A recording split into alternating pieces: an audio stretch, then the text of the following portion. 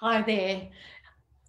Welcome tonight to our third Communizoom, our fireside chat, and we have a fireside here in cold Melbourne this evening.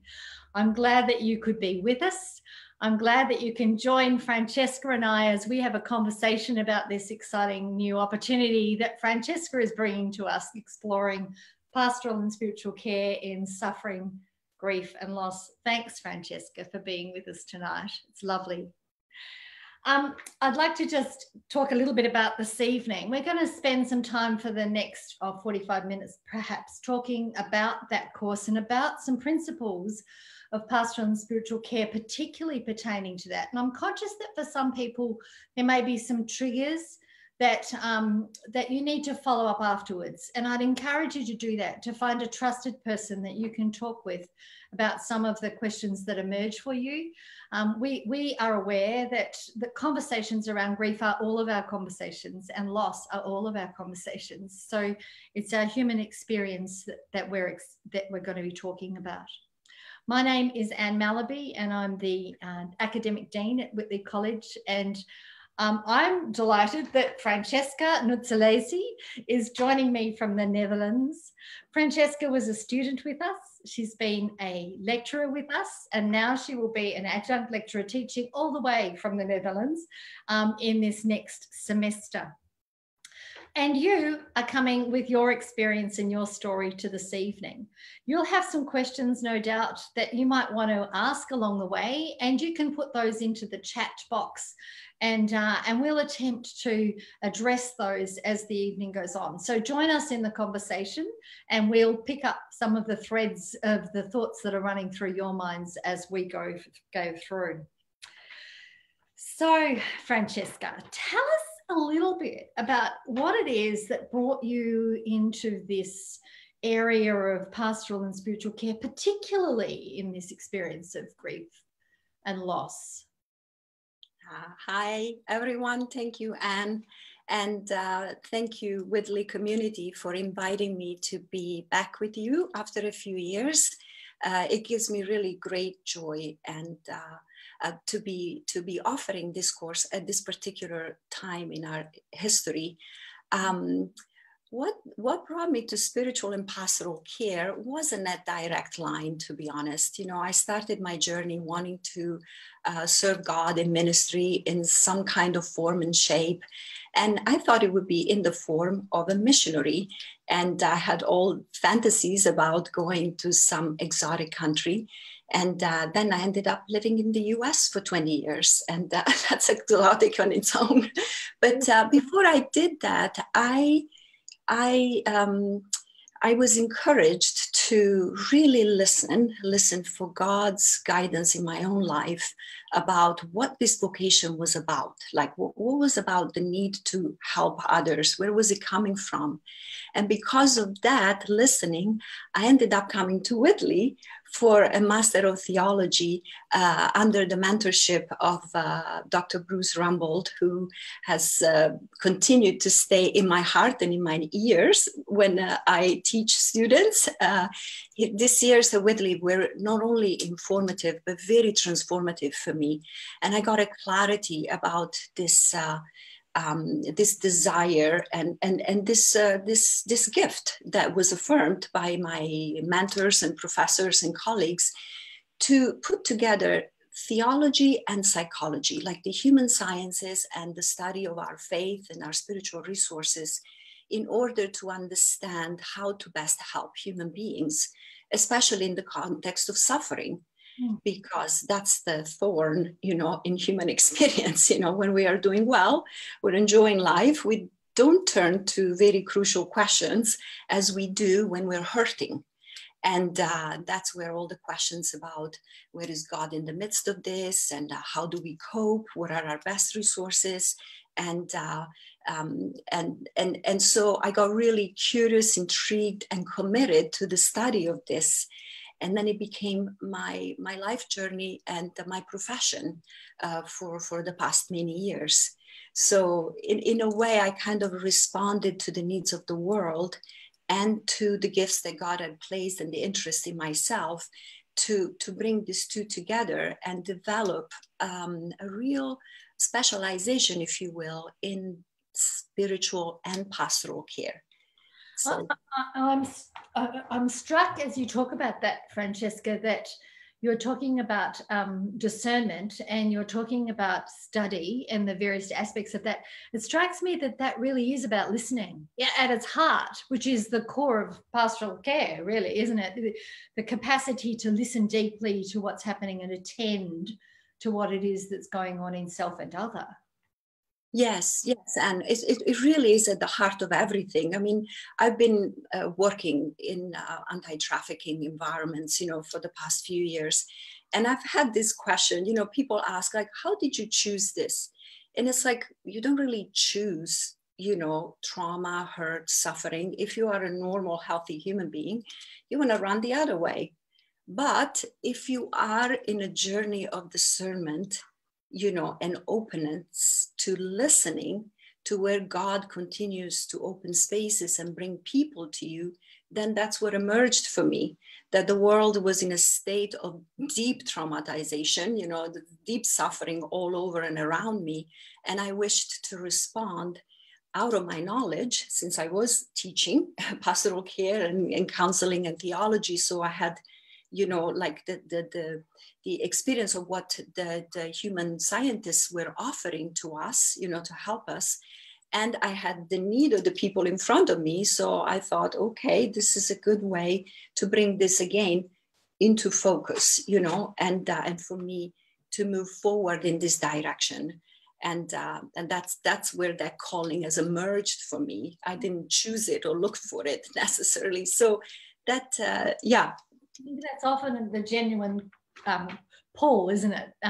But I'm curious that you've really, like, you've extended your whole formation in considering the sciences and the understanding of that, and yet you're doing this in a theological paradigm. So you're holding these two things together. And that always is the nub of it. A question for me about how we hold this we'll add the extra ingredient of our theological frameworks into this conversation. Tell us about that. I think this is the most creative part of our work and the most generative and exciting for me. I call it fun, but I use that word carefully when I'm talking about grief and loss and trauma. But what I mean by that is, like, it really excites me. So these things we're learning about the brain, through the neuroscientific research, the human brain it has a lot of neuroplasticity, resilience. It's not a world that I understand really well, but I love to plunge into that knowledge so that I can understand more the complexity of how God has created us. Because I bring to the task a theological anthropology, like try to understand human experience from the perspective of theological frame. So bringing subjects like this that could have been really polarized in opposite directions together in the task of pastoral care, pastoral counseling, therapy, chaplaincy, it gives so much richness to our work and extra resources to use. Yeah. So it doesn't take anything away from our faith and our spirituality. It adds incredibly to it. And interestingly, I will often sit with social workers and nurses and people who are in various caring professions, and they come to want to study theology because they want something more. The theology doesn't take away from that. It actually builds a fullness in what they will then offer. Is that that's the converse, isn't it? Yes. I think one of the most exciting moments in my teaching is really to help the students investigate, find out within themselves what is the operational theology that is moving them to their work. Because sometimes it's not intentionally expressed, like people haven't thought about it or they haven't really analyzed what's coming from inside. And we do fun exercises, like I give a case, a situation, and I say, could you offer a prayer? And in the prayer, we see, without kind of appealing to the frontal lobe of our brain, which is the one of rationality and theology and systematizing things, you see what emerges from the heart is what people really believe. And that is a very revelational, to the students themselves. And then in conversation with what the people are bringing to the task of care, we can see how that theology is beneficial, or sometimes it's not supportive of their healing process, but then we can gently look at what's coming from inside. And I think this is a beautiful part of my teaching, that in the classroom we explore all these things together. Yes, I think so. So you've thrown in the term operational theology, which is a favorite of mine, and has been used widely in our teaching, which sits alongside that question of operational theology and espoused theology. This is not the kind of the doctrinal statements of what I believe. This is actually theology on the run. This is the stuff that comes up when I'm actually put in a place where I'm a little bit uncomfortable. I know, and that is why in the classroom, I think one of the most important tasks for a professor of pastoral care is to help students be very knowledgeable of that. Because, the espoused theology, the one that they write papers about or they preach sermons about, has the opportunity to be critiqued, articulated properly. But when you are facing somebody who has been deeply hurt, maybe within the church even, or by somebody they deeply cared and trusted in, and they hit you with something of theological nature, then you're really on your feet. And so if you hadn't had the opportunity to think through really, how does God work in this particular situation? Have you thought about that in your own life? And before you can speak, that could be also damaging. We can do spiritual harm to people if we haven't thought through carefully our own theology. And that's why I think of the classroom is a laboratory, where people have to really work on themselves before they can be comfortable with all the limitations that we have as human beings. We don't get perfect before we are launched into the trenches, as we used to do with the clinical pastoral education or something like that, and but to give due importance to the process of formation and reflection and theological investigation, I think is the task of seminary. Yes, that's what we do to prepare people to be in the world. Yes.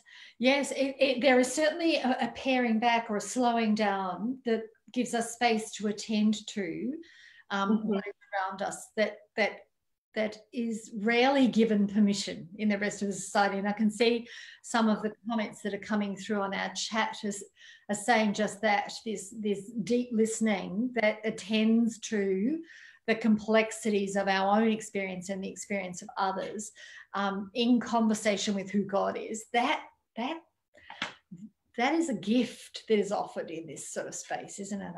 That's rarely offered. Yes. And we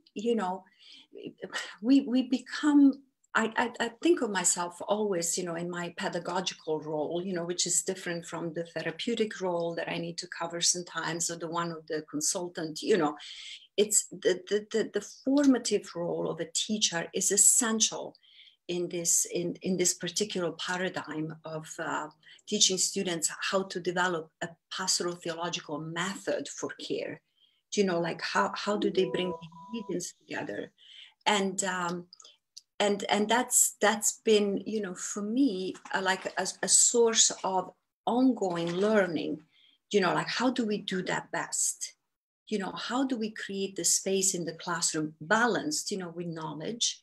They have to really dig into some theory as well, and read lots of books and do write papers as a way of formulating and reformulating their theology.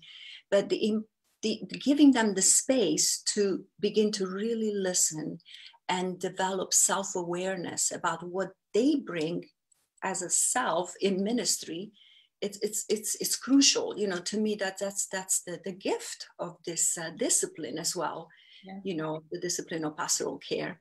But you know, Francesca, I shadowed you when you taught this unit back in 2012 or 13, and watched what unfolded in the classroom, which was actually also predicated on relationship. That there is a trust that needs to develop between the lecturer and the participant, the student, the one eager to kind of grasp on it. That trust is actually quite a potent force in the room, I think. Yes. For that reason, Anne, I have had to do a lot of soul searching about what kind of teacher I want to be. And I have determined that the best and most authentic way to teach pastoral care is to be willing to be in the trench with the students. You know, I use a lot of autobiographical information, you know, like I don't make up case studies because I have plenty of situations that I haven't resolved in my own therapeutic practice, or memories of chaplaincy where I felt like I failed, I didn't say the right thing.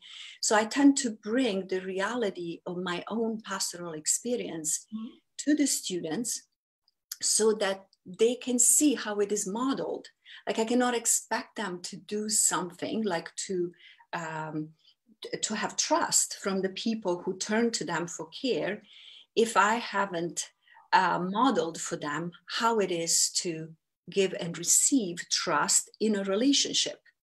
You know, this becomes the template in the classroom to experience that.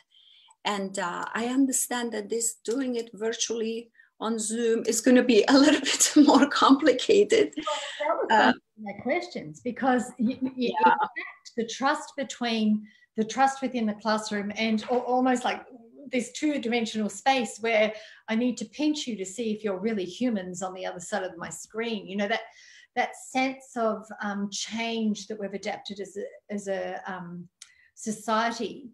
That trust is something we're learning, but communication can become a challenge. And I'm conscious, someone has just been asking on the chat about how we develop environments whereby young people particularly, was this question, but all of us can kind of grapple with the losses that are involved in this shift as a society. I mean, I'm happy to be quick to say, and there are gains. Look, we've got Francesca on the other side of the world, but that ain't going to cut it for a whole generation who are losing the depth of interactions that are occurring for them. So how do you reckon that's going to work out? What are you doing with that?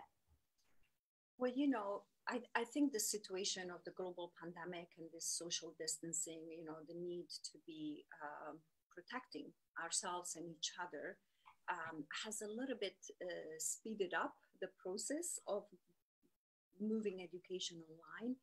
But I remember already in the beginning of my teaching career, I'm talking about 15 years ago in the US, we were already pondering these questions, you know, like what's the best way to reach people who cannot afford to come to the classroom, cannot afford to be, and they deserve to be reached wherever they are in the world. So as much as I always thought that teaching pastoral care and counseling skills over a screen is extremely challenging, I also always opened myself to that possibility, because I always had such a love for the world, and I would meet people that say, how can I get an education with you, you know, with your school, wherever you are? And I was like, I wish we could extend this in an online program. So it's like now we have to do it. We don't have the choice. It's not for, it's not a choice. We have to do it. And so I think that requires the development of some other human capacities. We have them within ourselves. We just have to, practice them like a muscle, you know. And one of these capacities is to stay engaged even when it's hard. I mean, I know students, you know, they want to tune out, you know, they want to put a fixed screen while we are on a classroom space, because I've been teaching already courses online, and I say, you have to give us the grace not to do that. And we give each other the grace of not looking at your background, not looking at, what your contexts can be, because some people are embarrassed about where they are zooming in. So we need to honor that. But, we also need to be giving each other the gift of accountability. So if somebody's sharing, and in our classes in pastoral care, people share from the heart, they have to say something that makes them maybe feel vulnerable or embarrassed. We have to give each other the grace not to be, drinking your coffee or eating your food, hiding, it's like this little gifts, these capacities to be a full grown-up human being, and do the best with the learning process, which is a privilege. If anybody's joining in with Zoom, it means, first of all, they have a computer, they have a Wi-Fi that works. That can't be said for all people in the world. Many people would like to do that, but they can't. And so to honor the privilege and treat it with sacredness, this is a new sacred space we are developing together, and we have to enter it with that posture. And so that's the best I can think of, to navigate the difficulties of not being together. Yeah. And I think we're all learning, and this far down the track, there are some skills that are emerging. We're yet to see what's going to happen for our societies. For you in the Netherlands, you're grappling with one level of COVID. In Melbourne here, we're grappling with another level of COVID, and the levels of, I suppose, social fear, but also disconnect, which is different from differentiation. Key, it occurs to me, Francesca, that key to this whole area of grief and loss is the whole notion of we grieve and we lose and we experience loss. We suffer because something matters. We are attached to that something. And as a society, we've been attached to something which has kind of become much more flimsy for us. So there is kind of this deep-seated self-protection almost from that loss. Is that something you're observing in your context, that kind of, and attachment as attachment as a theory is a big thing? Yeah. So I think there is a reason, that the scientific community, the economists, the people are referring to this moment of history as a collective traumatic experience, So whether we are aware of the impact of the overlay of what's happening around the world, whether we are aware of it directly or not, it is impacting us, so that's a very key principle to remember. And what does that mean in practical life? So now in Melbourne, I know, you have gone back into lockdown, and that's created again, surfaced again, fear, suspiciousness, maybe controversial opinions about, is it the right thing to do or not? We've visited all the gamut of possible responses to things we don't like, because that's human nature, right? Here in Holland is a bit different, even than other countries in Europe. From the beginning, there was a lot of freedom. People could, the restaurants were closed, the social non-necessity businesses were closed, but everybody could always be free to walk, to engage in some kind of, with respect, with social engagement.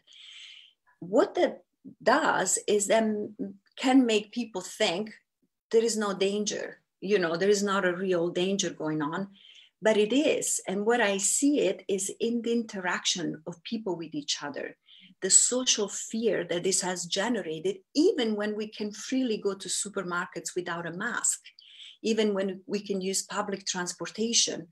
So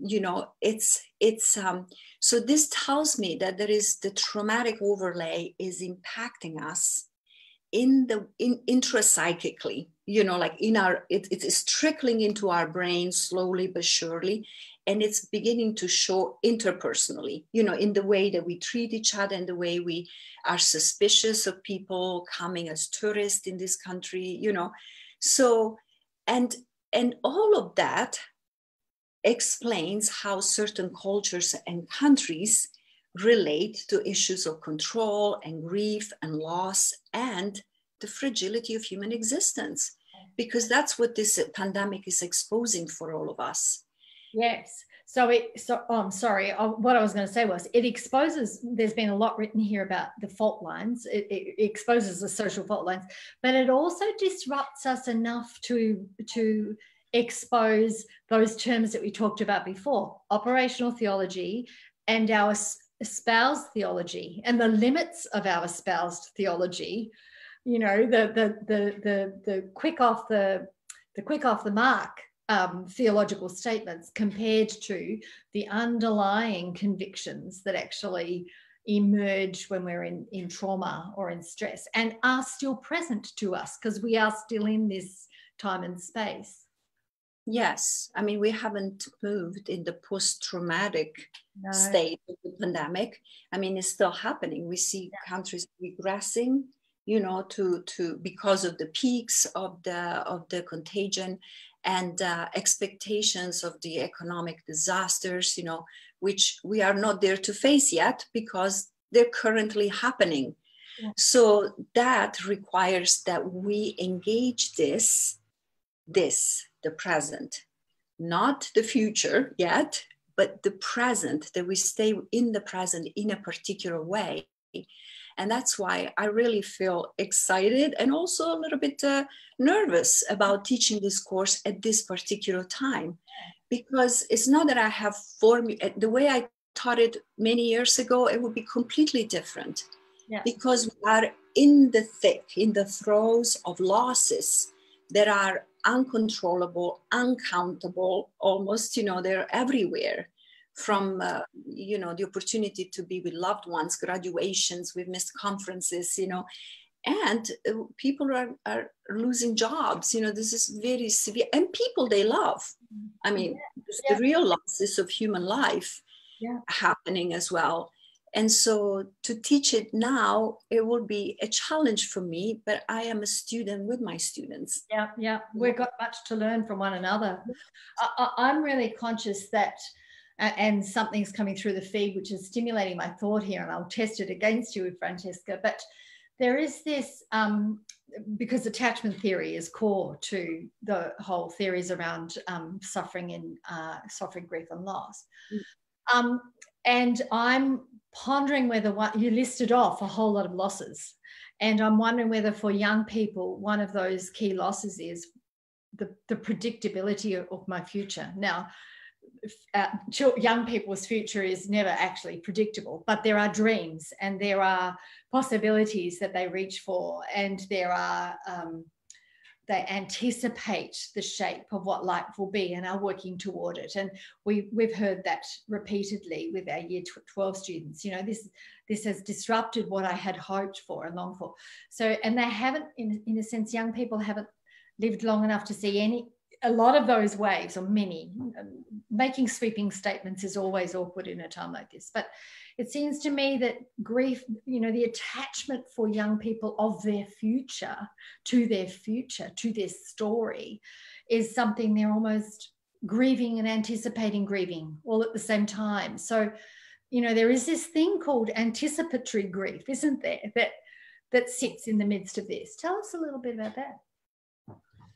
Yeah, well, the first thing that comes to mind in response is that's why studying is important. It's important to have a theory of some kind, that helps us have a framework to understand human experience.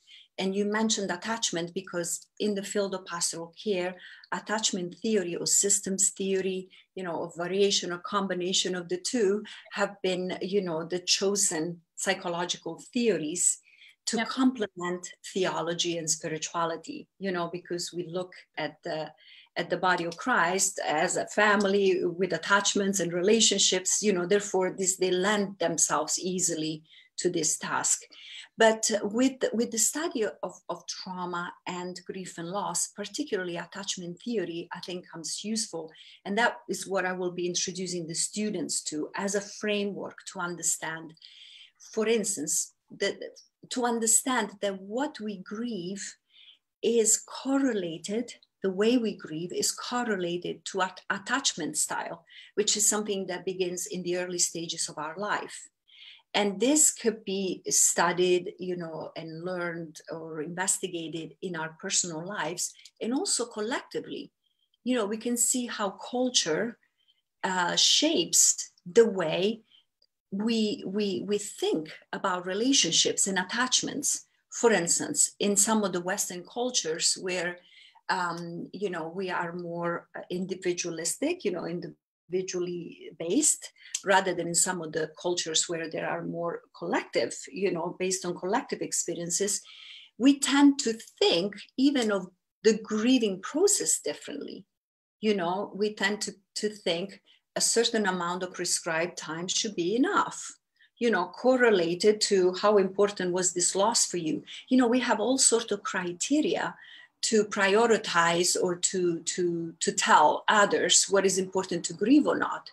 Well, for a teenager, I refer to the American context because that's what I know best, to miss the prom party this year, it was huge. I know children of my friends, were devastated by that because it's a rite of passage for them, and we don't have that many in our Western societies, these rites of these moments where you move officially into another stage of life. Okay, they can be silly sometimes, but still human beings need them, And so what do we do in the absence of these collective spaces where to celebrate, for instance, graduation, or to imagine going to college, which for some kids is not possible right now because they can't even travel to visit the colleges they want to attend.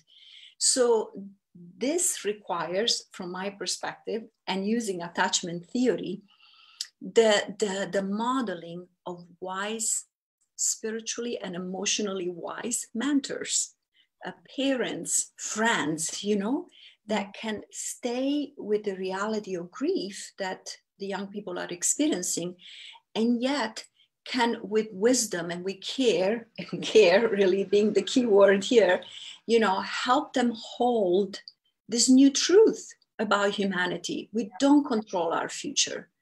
We can't make plans for 20 years ahead. Our fathers, my grandparents knew that. They couldn't do that. We have gotten a little bit comfortable thinking we can long term. And now we're being taught a new lesson about vulnerability and fragility. And Interesting, Francesca, because our parents and our grandparents, I suppose, the people before us have had rituals and rites that have helped them to navigate their way. And there's been a lot of research by people like Driver who talk about if we lose our rituals, we'll lose our way. How do we create those rites of passage, and things like the prom are one, but rites of passage. But I'd want to kind of say the rituals of our tradition or the rituals of our faith and emerging rituals. There is something about how in this space we have been prompted to need to be creative about what they will look like. So we can't do them the way we did them. Our rituals and our rites are done, and there are some wonderful things emerging, people creatively inviting people near and far to a funeral via Zoom, but the ritual remains. It's just adapted. It's still telling us who we are. It's still the thread. If we lose those threads, we lose something of our larger human story, the archetypal part of our story, I think. Yes. I think what you name, Anne, is one of the most beautiful pieces of our theology, like that we have been created with certain gifts. So psychology tells us that trauma does something. In the grips of deep grief, we get stunted. We regress somehow, developmentally, sometimes, for a short period of time or for a long period of time. That's what the human sciences tell us. But then we have theology that reminds us that we have incredible gifts and capacities that are given naturally to us by God. Creativity is one of them. Yeah. Imagination is another one, And when I explain trauma theory, we learn that, the box of memory and imagination are kind of really the same, close in the brain. And so as we can pull up a memory from the past, we can also generate an image of something we desire in the future. But pain, suffering kind of blocks that capacity a little bit. So that's the best way to think about what a pastoral care or a spiritual care person can do in a context of grief and loss. It's like join people to activate the imagination again, even when it looks so hard, and say, but let's try together. Let's make a gentle effort, to what would you like to see happen when you will be able to, so that we don't deny the reality of the present and the suffering that we are in, but we also don't get so paralyzed by it that we stop imagining and we stop creating. And so I think that's what we have witnessed in the context of this pandemic, how people have become creative. One of the things that I have generated here in Amsterdam, because I was also stuck by myself in a country that I don't know many people, I don't speak the language. I hadn't had the time to make many friends when I moved here.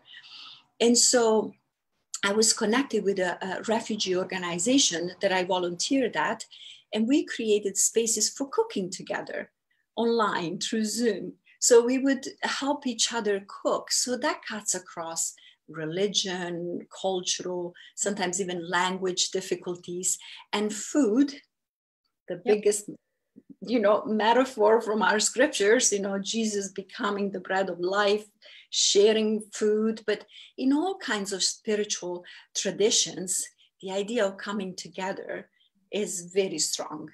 So people eating a meal together over the computer and teaching each other the importance of that.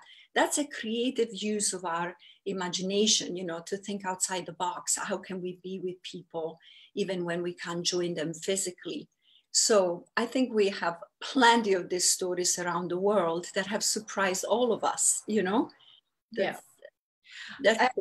Absolutely, and gathering up the images or the metaphors that we can, if you like, rely upon that tell us that we know. The other little gem that I heard you hint at before is one that in this experience of grief and loss, we almost get caught in time, where time telescopes in and out.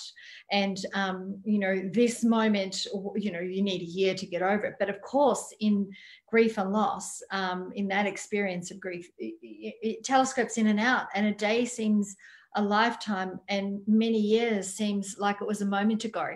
And that is what I reckon I hear people saying in this COVID space. Oh, was that last week? We actually lose track of those times. And when you're in the midst of trauma, or in the midst of grief, or in the midst of a suffering experience that's quite as intense as what's going on broadly, time is a curious thing. And I think our theology helps us there. I think our image of a larger perspective actually supports our capacity to reimagine time, and rituals do that, and all sorts of things do it. But I reckon our theology sits there. Yeah, I think that's beautiful, and you're right. I mean, I think trauma theory explains that whole idea of time the best that I have found in literature. There is a before and after. There is never a before without the after, in terms of our temporal sense of time and space. Yep. Yes. And it feels like being stuck, to use the theological language, in a holy Saturday forever. You know, there is the experience of the Good Friday, to, you know, again, to use the Easter metaphor. And then there is the knowledge that the resurrection will come. But the people who are caught in a state of traumatization and deep grief and loss can do that just as well. Feel stuck in this Holy Saturday space, you know, so there is, everything loses perspective slightly.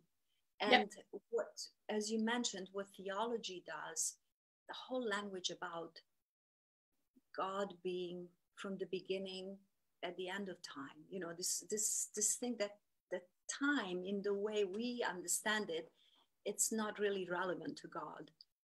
I mean, it is because it's relevant to us, but it also, in the transcendent aspect of God, it isn't that important, you know. And the future has already been beheld. And that's where, for instance, the theology of the mystics is so beautiful at this point. You know, a person like Julian or Norwich, you know, talking about all shall be well. Okay, what does that mean? Well, I'm losing my job. I cannot see the people I love. I am at a constant threat of dying, you know, or infecting somebody, you know, all these things. How do I take that in? That all shall be well. Yeah, and the cliches that are trotted out at us like that in the midst of grief, yes, are actually traumatizing themselves. They can be really destructive, despite the fact that there's a deeper truth within the exactly. So the point is to guide people to go to that depth of truthfulness of these statements, because Julian didn't say it in the midst of a party. You know, she didn't come out with a theology of hope in the midst of things going well. You know, there was a war and a pandemic. The Black Plague, you know, was destroying most of Europe at the time. So to listen to the voices of wisdom and spiritual depth of anybody in our, whatever spiritual tradition we're in, that's really essential, you know, because it gives us perspective. I think that's what gets taken away from us. Yeah. In suffering. So tell us a little bit then about this. It's a particular unit of study you're going to be offering at Whitley. What's it going to look like for students? Do you have So I love teaching. I think I've already said that, and I love I love having the classroom space as the space where we all learn together. So I prepare a lot, of course, you know, in terms of theoretical knowledge. But then the most beautiful part that will happen in the unit is the co-construction of learning that comes from inviting students to bring their own questions, their reasons for coming to a course like that, because there always are some very important ones to name. The professional roles that some of the students will cover, you know, in their life. So to join together in a process of learning will be, you know, the one of the main criteria for teaching this course. So that everybody's invited to bring what they really care about, the reasons they're there, so they can expect that to be fully valued with their whole full self, you know, in what they bring to the course.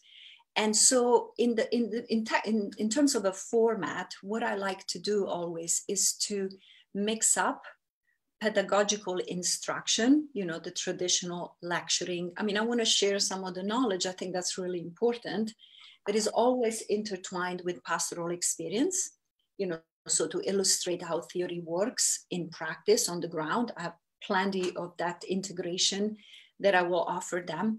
But I would say another third of the course, you know, will be for students to work on themselves. Like I want to give them really practical challenges, you know, that they can engage personally. For instance, if they are not in a profession, in a helping profession, you know, they can go off and do this work on their own through their community, through their relationships of friendships and family. And those who are in professional ministry or other helping professions, they can go into their communities of work to put in practice, to experiment, or, you know, what they're learning in the classroom. so that there is a balanced, integration of information, and practical application, because ultimately the unit is to empower people to be better carers.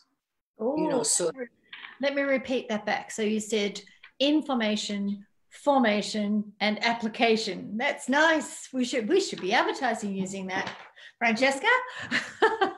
The reality is that you can study theories, but unless we connect this with one another, with our own stories, then it's not going to change the world. It's not going to change us. It's not going to have its impact in the world.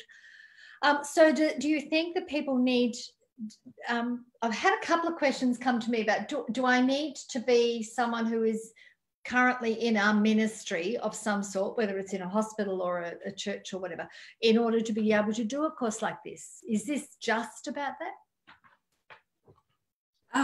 No, I mean, I would love to see people from all walks of life joining the course, because that provides the best richness for all of us, So for selfish reasons, I'd love to see people from as many, background interests as possible, the personal, the professional, the spiritual, the human. People can join for humanitarian purposes. They think they want to understand better what's happening to humanity, and so that would all be welcome. But for sure, I think the way the course is structured, it will offer the opportunity for learning on whatever level or whatever pace people are, or whatever place in their lives, that they can make some good use of the learning. And people in all kind of helping professions, I think, would really benefit from it. It's because we will stay on top of the latest research on grief and loss theory and trauma, which I will try to bring together, and in the understanding of counseling skills, listening, so I think that could be helpful in any area of engagement, human engagement. Yes, I think so. And I think the other thing is that this particular social context of COVID provides us with, if you like, an experience that's live, like it's current, it's present to us. But a couple of people have commented in the chat, and I think they're right. In the midst of trauma, in the midst of the experience of trauma, it is really difficult, maybe I could say impossible, to reflect upon the trauma. So we almost need a larger framework and it's there. I guess that's what I say. There is a larger framework in which we need to claim the resources to navigate this space. It can't be done in the moment. It's like, this is one bit of a picture. Does that ring true? I think, and this, if I understand the question well, this is always the dilemma, for instance, of teaching our particular discipline. Like I talk about some traumatic experience in the general teaching of pastoral care. Like, it doesn't even have to be so specific about suffering. Pastoral care is about joining people when they're hurting. And that could be in the form of somebody's sexual abuse, somebody was in a traumatic accident. It's just general human suffering, things that can happen. Well, there's somebody in the classroom that gets triggered.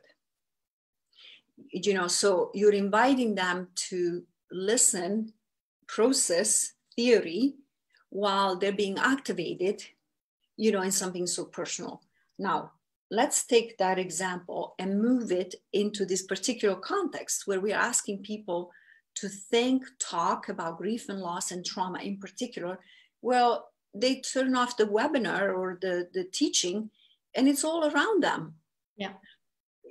So I get that. It's always complicated to navigate these two spaces. How do we turn on the learning brain, if you will, the rational brain, not to the neglect and to the abuse of the emotional brain, that tells us that something is not right in the world, which happens, especially if we hear somebody sharing something in the classroom, or I bring a story or a video, so that's part of the journey of doing this together. Yeah. I think that's the beauty of the community, where a person feels a bit more exposed and vulnerable in one particular moment. The rest of the community can be there.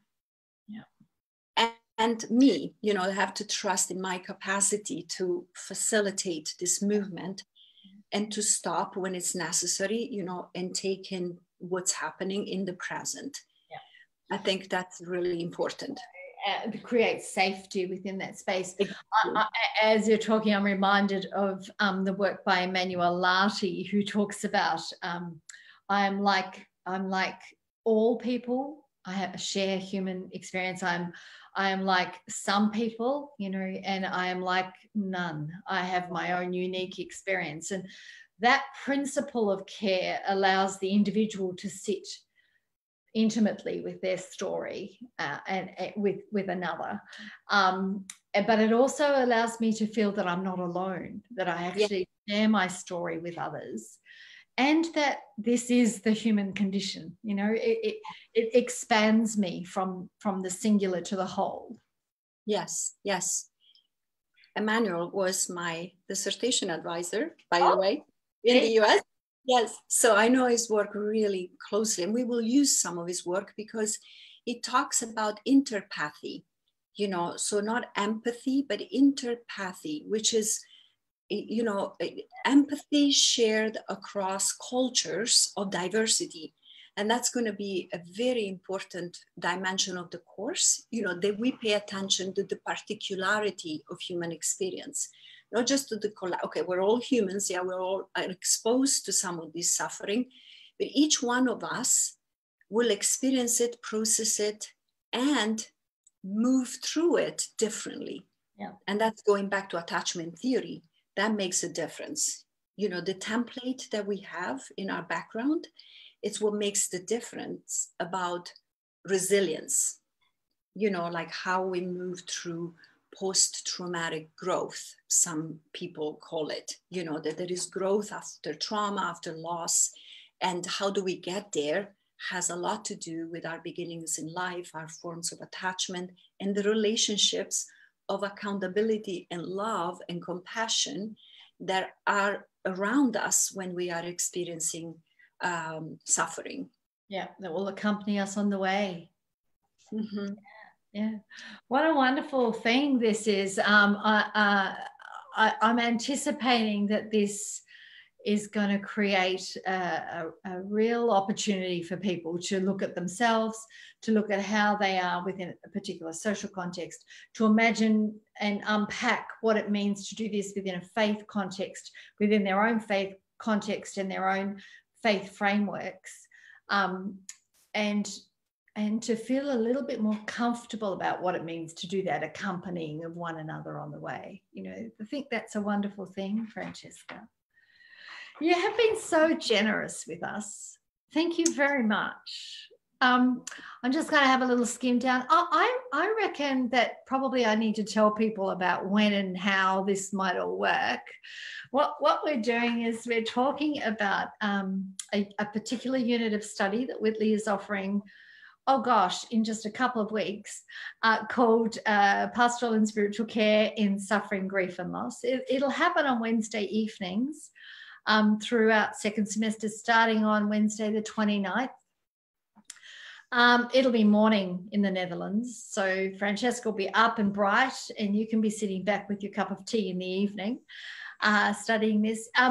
Whitley, this semester is offering the opportunity for students to audit some of these courses, so you don't have to enroll in a course. You can actually do just this thing, and if you do that, if you enroll in that by Friday, then there's a special price, I think, of $350 or something, so you can do it like that. Or you can actually enroll in a unit like this as part of an award, and if you already have a degree, it can be an award as small as 3 units in a graduate certificate. That's my dean's hat. You can actually start on the track towards doing some postgraduate or even undergraduate study to equip you to serve in whatever way you're called to. As you heard Francesca say, you know, her own sense of call and pull was to go to exotic places. I kind of think of the Netherlands as exotic, Francesca, but anyway, go to exotic places as a missionary. Well, here she is returning to us and bringing with her the story that has shaped her to lead us on our way of pondering these important questions. So I hope you can join, Francesca. I hope you can join us at Whitley, and I think there's a link on Facebook that you can follow up that, and certainly you can contact us at Whitley through the office. Either way is fine. You might want to particularly find out some specifics from Francesca about what it might look like, and I think you're happy for that, aren't you, Francesca? And to follow that through our Facebook link tonight on the Whitley Facebook page, and we'll forward anything to you. Oh gosh, are there any things that I have forgotten? I don't think so, but I would want to say thank you. Are there any final words you would have for us tonight, Francesca, as we think about these things? I don't know, I feel so much excitement. I have a heart full of gratitude for the opening for me to share this, and I really look forward to all that I will learn from being with you in that particular cultural context of Australia, which it's a strong part of my heart as well. So thank you, and I look forward to seeing lots of students and colleagues. Well, listen to this. She uses all the right language, this woman, because this is actually about a mutuality of learning. Of course, you bring a whole background and wisdom to bear, and so do you as learners bring that too. And I just look forward to seeing what unfolds in the next little while. So be in touch, and welcome back to Whitley, Francesca. Thank you. Thank you. Thank you, everybody. Good night.